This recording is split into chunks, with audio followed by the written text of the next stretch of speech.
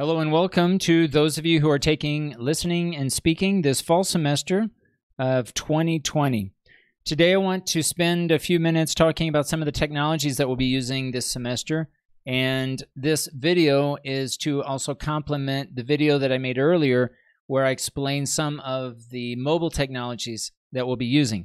Depending on the device that you're going to be using this semester, since we're still transitioning to an online environment, an online class as of the time of this recording, I want to provide you different options as to the different technologies that you can use, again, depending on the device that you're going to be using.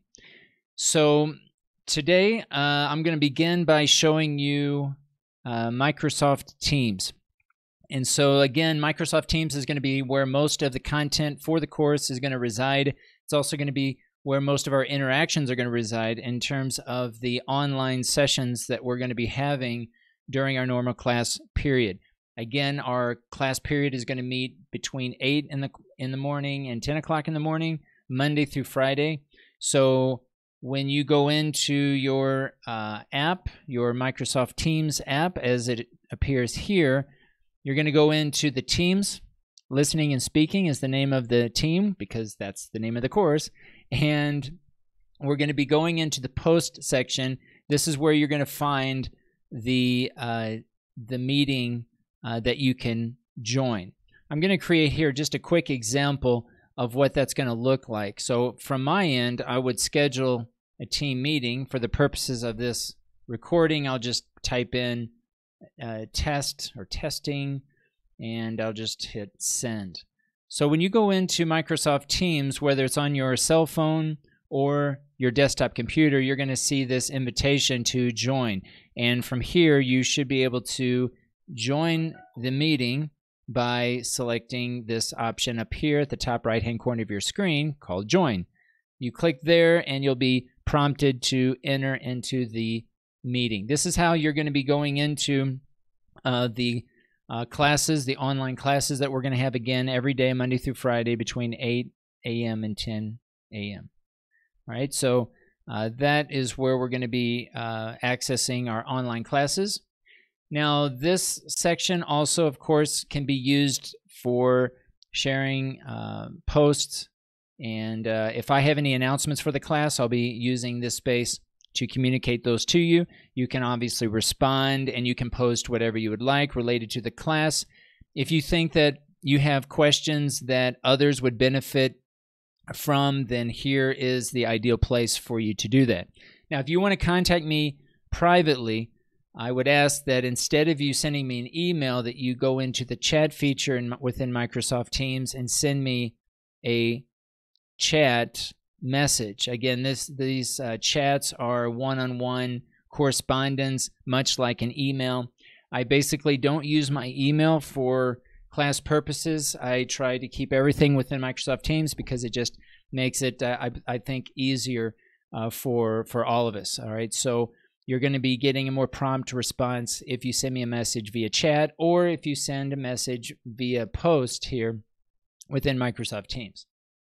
Now, I did mention this earlier, but notice that we are in the general channel. We'll talk later about the other channels that we'll be using throughout the course.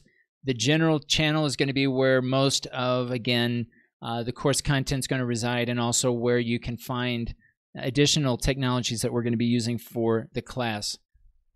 All right, so let's take a look here along the top of the screen. Next to Post, we have Files. So this is very similar to what I explained with the mobile app. Notice here we have folders and files. These are going to be where we're going to save as a group all of the files and folders that relate to the class. I think it's also important to mention that the files here are accessible to everyone, so anything that you share here, all of us will be able to access this information.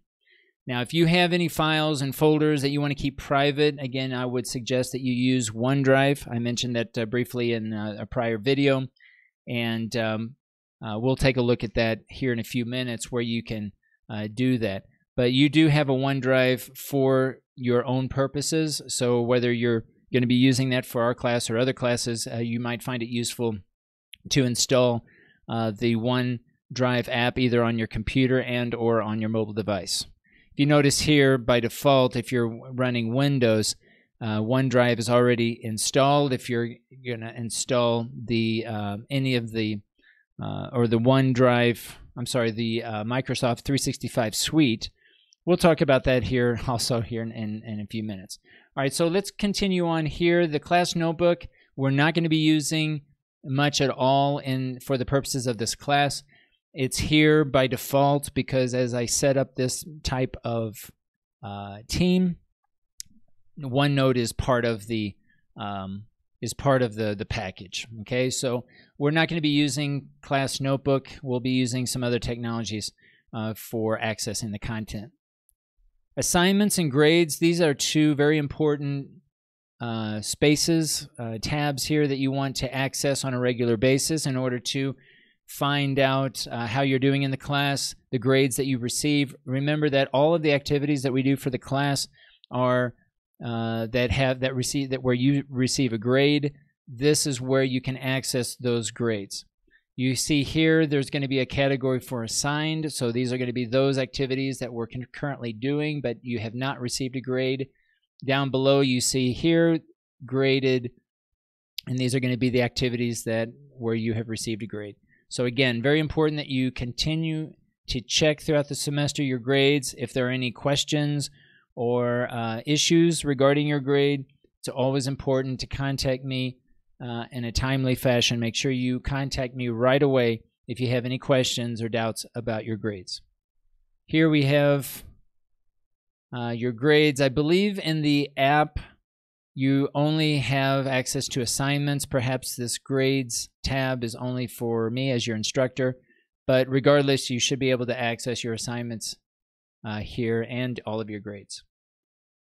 All right, so basically for Microsoft Teams, that's going to be it. Now you'll notice that we also have a FlipGrid and also a Trello, and we'll talk about that now. So these other technologies, FlipGrid and the Trello website, these two technologies are going to complement what we do here in Microsoft Teams, but you can always access this information directly from Teams, and that is the intention of using this one app, is to try to keep everything within one central space. We're not going to be using the virtual classroom for this class. Again, everything will be within this one app, Microsoft Teams. The last thing I'll say about this app is that although we're on a desktop computer, you're going to need to download this app. This is a dedicated app to access Microsoft Teams, and I've noticed that if I go into Microsoft 365, sometimes it's difficult to actually access Microsoft Teams within a browser. So depending on your operating system, I'll try that right now to see whether or not I can get in. Sometimes I can get in, sometimes I'm not able to, but I've had better success just downloading the app itself, Microsoft Teams, and accessing the course content through a dedicated app. Okay, so it is letting me do that, so that's fine. If for any reason you're not able to open up the app or open up the website in your browser, then know that you'll need to download a Microsoft Teams app. Just check this. If you guys have any problems or issues accessing Microsoft Teams, let me know. And if you'll see here, once you're a member of the team, and I'm going to be setting that up at the beginning of the semester, you will have a team that's listed here as it appears, listening and speaking, and you go into that, and it's basically the same information. So again, this is Microsoft Teams accessing it through the browser. This is Microsoft Teams accessing it through the dedicated app. Okay, so just know that this is a possibility. If you have any issues accessing it with your browser, know that there is an app for that for your desktop computer. All right, one thing I will say here also, in Office 365, now sometimes I refer to this as Office 365. Other times I'll mention it as Microsoft 365. They're currently undergoing a change in the name for this page.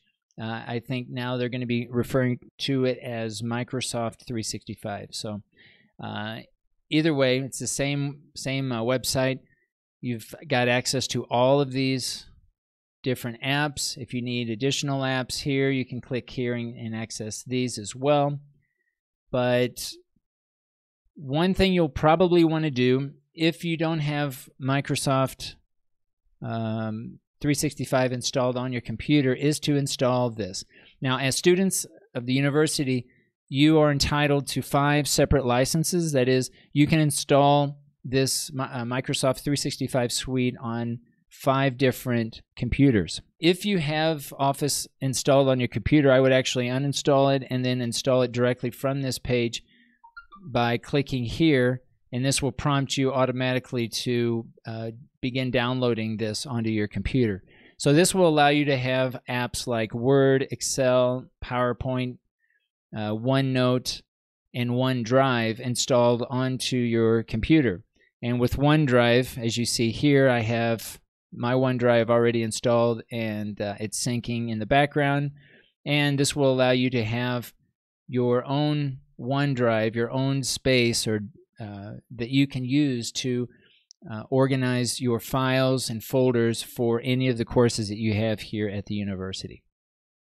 So know that this is available, and check this out. Again, if you have any issues about how to install the Microsoft 365 app, then feel free to let me know, and I'll try to assist.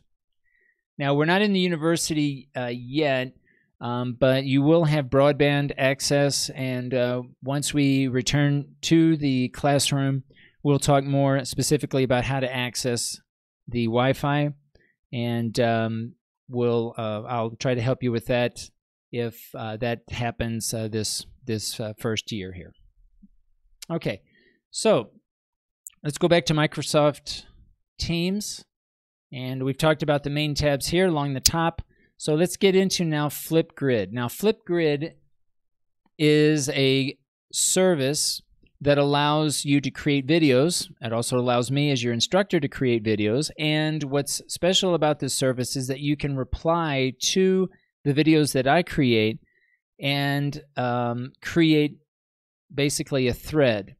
Much like you would in a text or in a forum, you can do the same thing with video. So you can respond to my videos. Since this is a class in listening and speaking, we're going to be using this service a lot throughout the semester.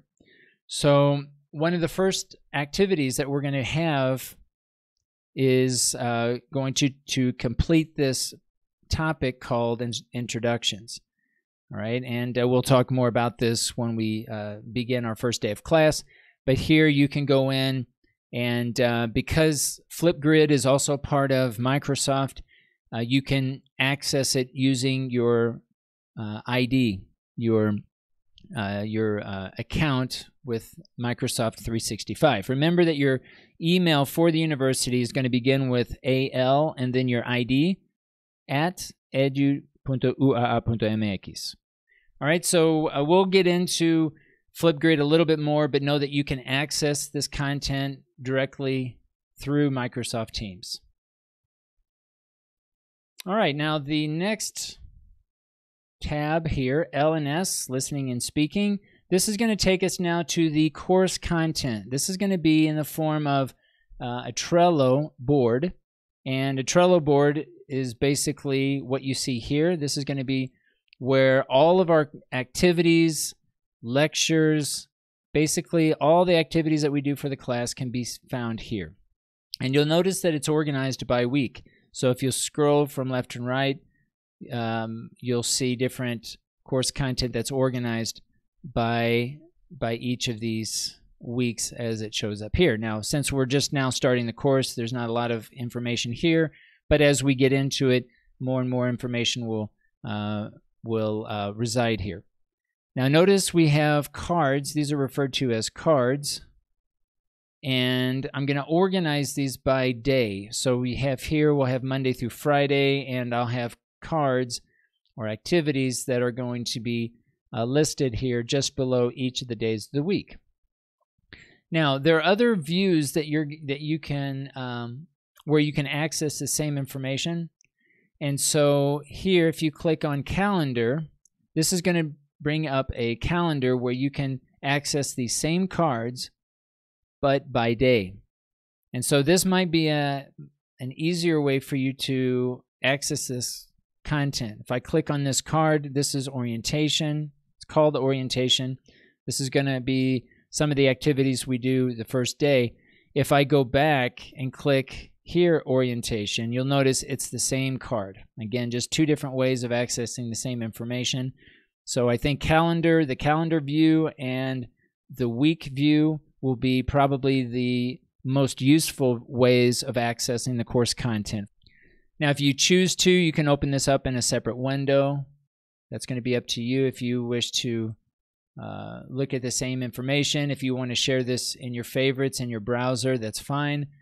Again, we're in the desktop app, so it's going to be up to you how you feel comfortable accessing this information.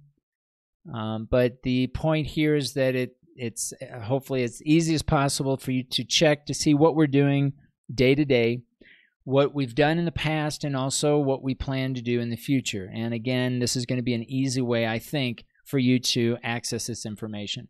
If you go into each of these cards, you'll be able to get more detailed information as to what the activity is, what you're going to be asked to do. And this card, or these cards that are listed here in Trello, are going to link in some cases to the activities that we're doing in FlipGrid. Okay, so the idea here again is to try to streamline and make this as easy as possible, give you choices in how you want to access some of this information. And obviously in our day-to-day live sessions, we'll be talking specifically about what we're doing each day. But again, I want to make this information available to you so that you can kind of plan your strategies and how you're interacting with the different activities for the class. So basically that's it. I wanted to share with you today the main technologies. Again, Microsoft Teams is going to be where all of our course content's going to reside. And in addition to Microsoft Teams, we're going to be using FlipGrid and Trello, as I've discussed here today, to I think complete what we need to do for the course. All right, so I hope this helps. If you have any issues with technology, please let me know. I know the first few days of a class can be an adjustment, so don't feel overwhelmed with all of the technologies here that we're using. Since we're beginning the course online, this will allow us to maintain close communication in terms of whether or not, if you need assistance, you can reach out and send me a chat privately. You can post here publicly in our Microsoft Teams forum, and obviously ask questions during the online sessions that we're going to have each day. All right, so again, I want to welcome you to Listening and Speaking class, and I look forward to getting started this semester.